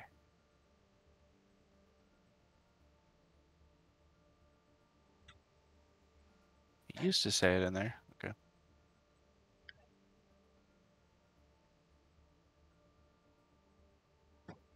Well, that's my player.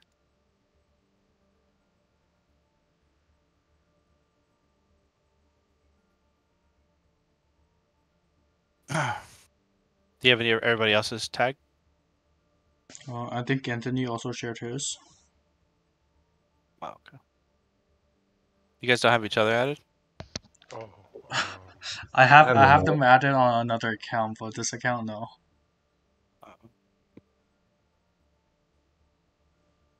Gonna make me add all of you separately. God, awful.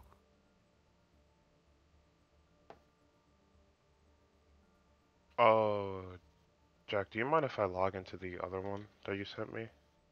Sure. Okay.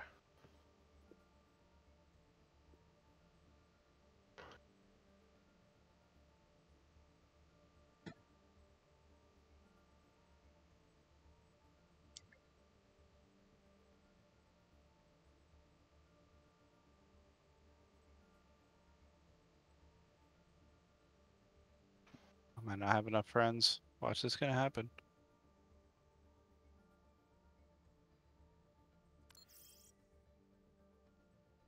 Nope. Oh, you guys. Okay, fair enough.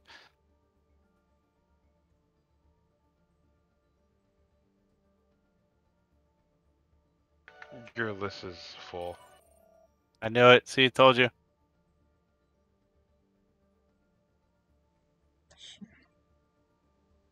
Anybody else have each other added though to get as many players? I have them added. Yeah, we got him. Okay, cool. That's all 4. We don't have an even amount, which is unfortunate, but there is a bot Winston, which is pretty papega, but hey, that's okay. Okay, so what we're gonna do is play the back line. So I should have just told you guys what's gonna happen, but we're gonna play like a Briggs in and like a Diva or something like that. I'm just giving you an example. I know you guys are. This isn't all like the correct stuff, but go ahead, Brig. Wow. Do you guys have a Winston? I can switch to this. No, this should be a bot Winston here. Oh, you don't have a bot Winston. No? Do we have a bot Winston? Oh, it's not there. Wow. Usually the bot Winston is supposed to be there. Okay. So what happens here is when somebody gets picked, it restarts in another part of the map. No, it's go ahead and get pick one of us. Or try to. Just kill me, kill me, kill me.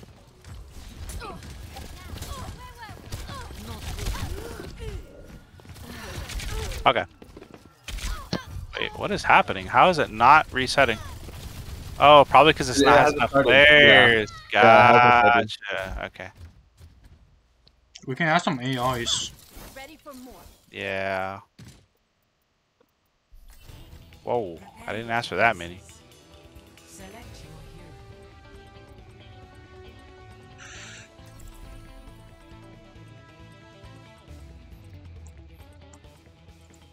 It can be like Cassidy. That's so weird, dude. I can't get over that. Okay. Sure, let's just say Hog.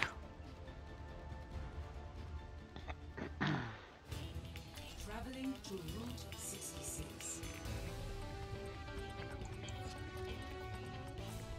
Oh crap, my bad.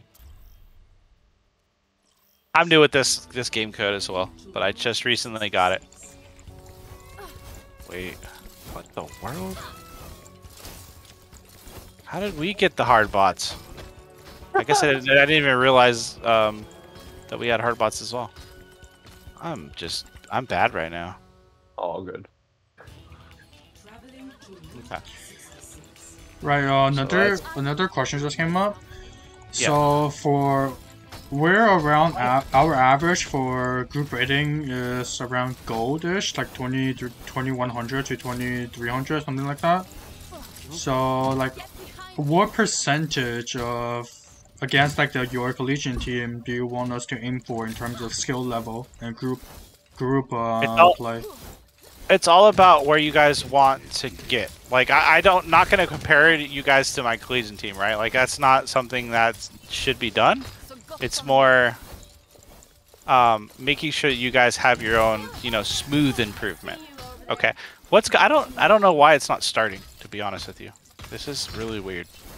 I think you might need like 6v6. There we go. I think I had to start the game mode. Oh. No, because usually what's nice about this is it's meant to be 3v3, and when someone dies, it puts you on different parts of the map, so you can kind of, and it puts you on very specific parts of the map, like strong strategic parts. I'm so you not can copy the game learn how mode. to- Okay? Try not to share it with anybody because this was actually done by a tier 3 coach buddy of mine, and he paid like $70 for it. So, Yeah. yeah, I really don't want you to give it to anybody other than the team. Yeah.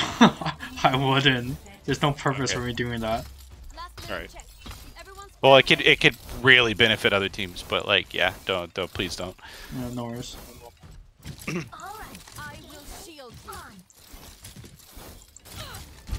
Okay, I want to see if this works. Cause we should have already been started already. This is so weird. I don't understand why this is happening. It's like a normal game. It doesn't have a countdown. So we kill someone, then you should respawn, right? Yeah, like You that's just respawn in the thing. kill me. There we go. Yeah, it's not happening. I have no idea why this is not working.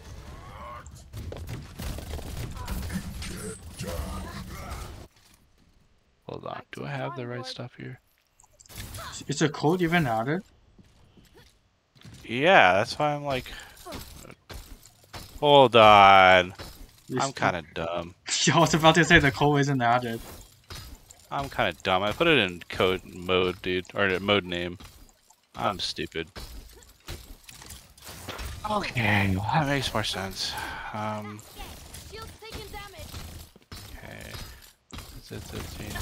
Next word. Okay, now this makes more sense.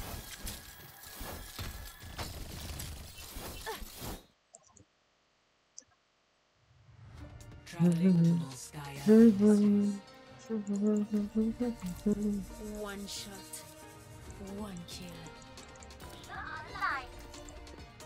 Okay, that makes more sense. Okay, now we're good. Everybody press F and ready up. How's the boss supposed to be ready? Good. I think. Okay, hold on. Now that I have it right. Show lobby. Okay. We should be able to all ready up now. Arriving at Watchpoint Gibraltar. True self Okay, is F. without form. Okay. So now you guys are supposed to dive us? With the monkey? Just leave the monkey alone, let him dive. Wait, what the hell? Yep. So somebody died. Begins anew. Oh, then all of them The die? bot Winston. Yeah, don't leave the bot Winston alone and let him just kind of dive us.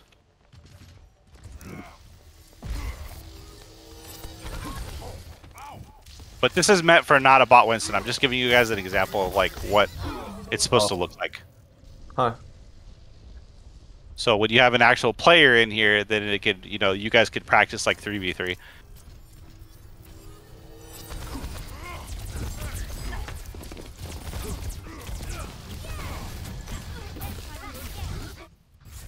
Oh, Victory. okay. Okay. So that's kind of what it's like. You just have to restart it, obviously, but you kind of get the plan. Mm-hmm.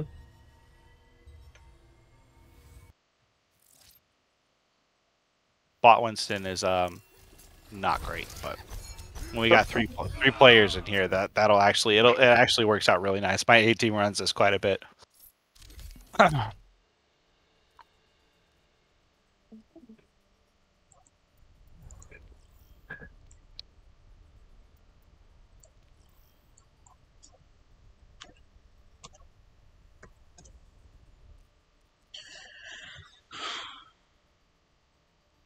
Wait, what the?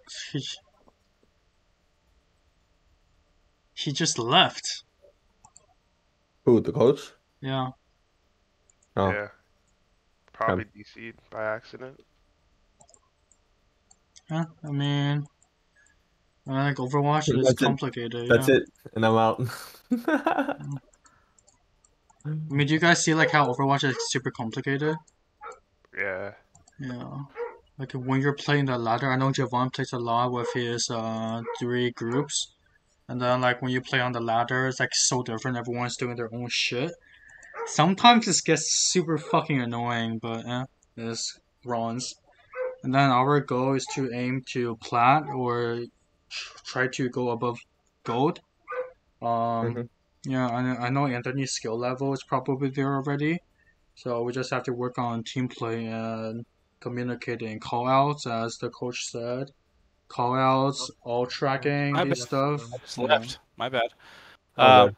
I was looking at you guys' SR. So Exalted, you're unranked, right? Yeah, I'm not 25 yet. Okay. And oh, okay. So Terminator as well.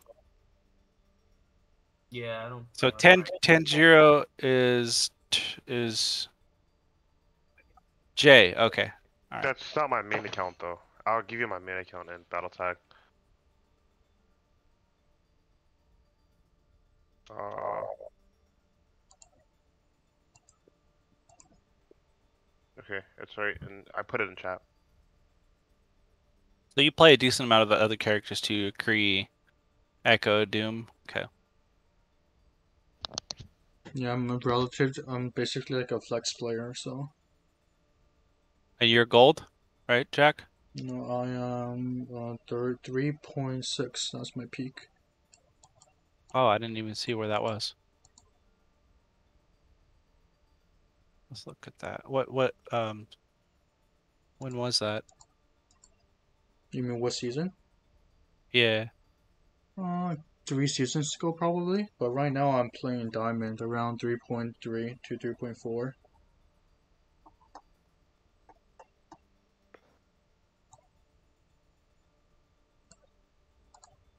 I see at 28 you hit 2.5. Oh, you're looking Is at that on? this account. Yeah, yeah, yeah. Oh yeah, I'm It's gonna a show different you. account. Yeah, Okay. I'm gonna show you another account. But I need to find the other account first. So both of you have hit higher. So Jay, what is your peak? Mm, near 1800. This is like 1800? this is like my first 3 seasons. I really didn't play comp like that until like this year. I'm confused. You said 1300, but I'm looking at 3200 right now. Oh, Yeah, this is on that's yeah, my that's one account. of my accounts. X account. Oh, that makes more sense. That was Yeah. confusing me. Okay. Where is the authentic? I can see it. So Jack is the one that so you've been okay. So we gotta play. I mean, this isn't gonna be anything against any of you guys, but I like to kind of optimize around people in a way. Like, for example, my A team, we play around Sugu quite a bit and like what he plays. So if we can play around Jack and what he plays as well, that can kind of be, optimal. Does anybody have him added and just bring him in here? I have the my main account or my secondary account in the Battle Tech channel. Gonna make me add a bunch of people here. You could remove the one which one? Yeah, you could remove Nezuko also. Nah, it's okay. That's fine.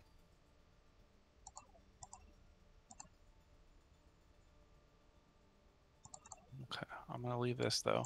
You can't accept this friend request because what? All right, you have My right. Yeah, can you remove that friend or like what's it called? I think I think Nezuko. Yeah, can you remove Nezuko? Then I can add you on Zenkuro. okay, go ahead. Yeah. Do you see me? I could get on that account right now. Oh, okay. I just have to look at it. What's it called again? Sorry.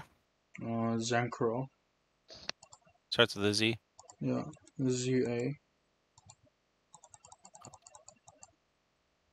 I can't look at the. Is it on private? It No, I shouldn't- can't look at players when I'm in the lobby. Sorry. Oh. Trying to look at other players. Trying to look at players.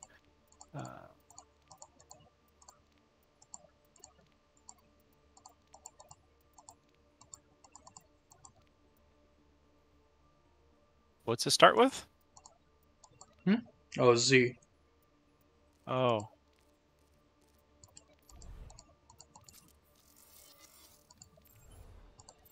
And say the name again. Sorry. Zancro. ZAN. Are you on it right now? Yeah, I could send you. Yeah, I sent Oh, you there a it is. message. Okay. Yeah, I didn't know you were on. One kill. Okay, so 3-6, 3-4. And that was when you played a lot of Echo. I can't add you on my other account. Your thing is full. Oh no. I have that problem every day. I'm just kidding. A masterpiece. Alright, now I'm good. Yeah, I got it.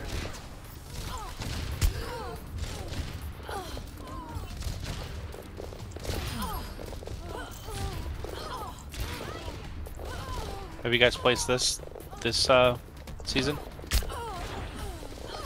Wait, me? Yeah. On other accounts, yes, but not on the Zancro account because I need to improve my aim. So. I mean, for projectile like Mei and Genji and not Widowmaker, the Echo, I'm pretty decent. But like when I need to switch to his scan, I can't. So I'm just practicing aim right now on Aim Lab and on Overwatch using diamond ranks. Yeah, I mean, improving hit scan is good if you want to be a hit scan player. It's just like, but if not, then it's not as important, but still definitely. Like, I would think tracking is more important if you're gonna play flex than actual like accuracy. If that makes sense. Yeah. I'm more of a flicker. Like tracking I can't do, like Zarya and such I can't do. I hit 3200 as a Zarya player. And then I switched to DPS, but on DPS I'm more of a flicker. You're more of a clicker? Flick. Oh, flicker.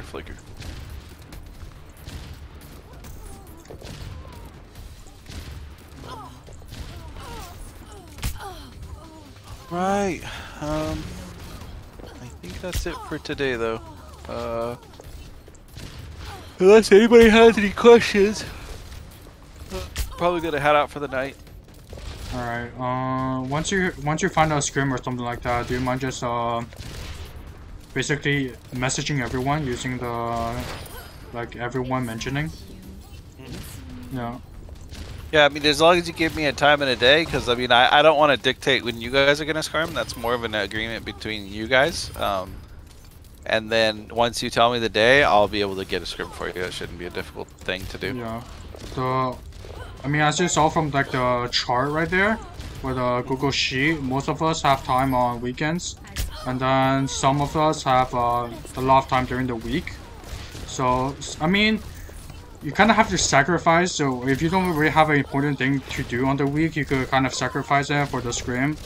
But if you have really important things to do, I mean, we understand that. So Yeah, I work 9 to 5 as well at the university in IT, as well as like coaching the collegiate team, as well as like I said, wife and kids. So that's really gonna kind of take the front seat. And then the collegiate team, then of course you guys are gonna be equally as important. during this process. It's more just making sure that you guys have a schedule, and then I'll try to work into your guys' schedule. So don't really worry about mine because mine is chaotic and crazy. It's more me trying to adjust to you guys. So as long as you have a steady workflow and what you guys want to do and decide what days you're going to scrim, etc., then we can kind of I can help work around that. Yeah. So I would just get together with your team, make sure, hey, you know, we have these available times. Are you guys able to scrim? Make sure we confirm it, and then from there, kind of go on. And you know, who's captain per se? Has anybody been established captain? Me. Jack. Okay. Mhm. So that would definitely be a captain's role to get everybody together, make sure we have you know, scrim days. Everybody agrees to it, and then you're good to go from there. How many times you want to scrim just depends on how fast you guys want to improve. And that's kind of up to you. This guy's over here playing Valorant. I don't know. It's like Yeah, he's like the person I told you about, like that's not very dedicated. I mean, she said that she's studying for the SAT, but I mean, as you saw, she's playing Valorant, so I don't understand what that issue is. Yeah, I need to talk with Miss Yulon about that, and we'll see from there. yeah. Um, is there anybody else that would be willing to take the spot though? I mean, as far as In our school, Overwatch players are limited. Everyone's mostly playing Valorant as such, but Valorant is such a big group. Yeah, Iris. yeah, like right, Iris can come. Exactly. Yeah. Yeah, so we have well, a actually, player that's called Iris, so we can ask her. yeah. I mean, I can take anybody and make them better. It's just like I said, I need dedicated players to make sure that happens. So Yeah, definitely. Yeah, and you talk with like the board members about the person playing Valorant, and then we'll go from there to see what we can deal with her, how we can deal with her. sounds good. Yeah, All right, guys. Well, I will talk to you later. Have a good night, and yeah, we'll meet up. If you guys can scrim on a Tuesday, man, there's another team that I also coach on those days. I like weekends. I feel like I can help the most on weekends, so I'll probably end up, you know, showing up to scrims and or VODs and stuff on the weekends. Um, but if I do have free time among the week, I could definitely pull some of you guys in for like one-on-ones and stuff like that. But I just need scrim footage first before we can do that. yeah, I can't definitely. guarantee that I'll show up to the scrims, but that doesn't matter as long as you guys are just practicing in general and you know taking what I say on the feedback and making sure you're implementing it, and you know the captain making sure that you know that you're that the team is in the right mind frame. I'll give you all the parts and pieces to make sure that we are playing the right stuff and that we're organized and that we you know we have clear goals that we want to like work towards. But it's kind of your job to keep everybody kind of accountable, because I unfortunately I can't keep everybody accountable. I don't have enough power, I guess you can say. Like I'm a guest coach, not like the head coach. You know what I mean? So I Yeah, don't want to press in too many buttons and try to dig my claws in that type of way. Sounds aggressive, but um, in a way, you kind of have to be aggressive in keeping people accountable. But I'm not there to do that. So yeah, that's what Rohan suggests me to do also. So me and Miss Yulon basically talk every week about how the team's going and then what she can do to help. So yeah, I'm gonna email, or I'm not gonna email, but I'm gonna Discord DM her right now, and then the board members about like what we're doing and like how we can improve ourselves, and then the players that are not as dedicated, then we can swap them out and things like that. yeah, sounds good with that. I just want somebody to learn and be happy to be here and improve, and you know that'll be that. Is your Valorant team in HSEL or Yeah, every team is right now. competing? Yeah. Okay. So you guys will be next semester, not this semester. Yeah, there's I think a fall tournament, and then I think the winter one just ended. So and then there's a fall one later on, so we're gonna participate in that. Because we just missed fall, if that's the case then. Because we're winter and then it goes into spring, so that's why I'm Oh, kind of okay. wondering. Unless you're gonna be added to HSEL, because I believe one of my other teams is competing in HSEL on Mondays, so that's why I'm just kind of confused. So maybe I'll talk to Miss E, or I don't Yeah, know. she's basically like the organizer for all the teams. She's the one that started this, I guess, club, and which in return is oversees all the teams. Okay. Yeah, so yeah, I mean the next Talk to her and then just ask like, hey, what are our plans with like current competition, or are we in competition, or gonna be in competition? Can you be added to the competition? Stuff like that. yeah. Just kind of let me know, because I am a big believer in working towards goals. You know what I mean, and having some type of competition that you guys can work towards and improve in. I feel Yeah. like can be great. I mean, I'll definitely improve you guys. There's no question about that. And if your goal is like spring to get good and compete, then you'll be good enough and you'll have the correct tools and understanding of what you need to be successful and keep grinding even without me. You'll have the exoskeleton of improvement, I guess you can say, and what that kind of looks like in a team aspect. So I'll definitely leave you guys with that. But I do want 6 guys or girls, doesn't matter, to be here and be dedicated to that goal. So Yeah, we have individual goals on the Google Sheet I sent you, which says like most of us want to reach plat, and then as a team, we want to improve our coordination, communication, team play, such and such. yep. Yeah, And that'll happen. What's nice is it'll happen in scrim, and you'll understand, how to kind of help that happen. But in the VOD, I'll get down to the gritty details of where the connection needs to happen and how it needs to happen. Most of it at lower SRs is just like communication issues, and understanding how we can communicate better to help each other become, better teammates and better players. So. yeah, definitely. So yeah.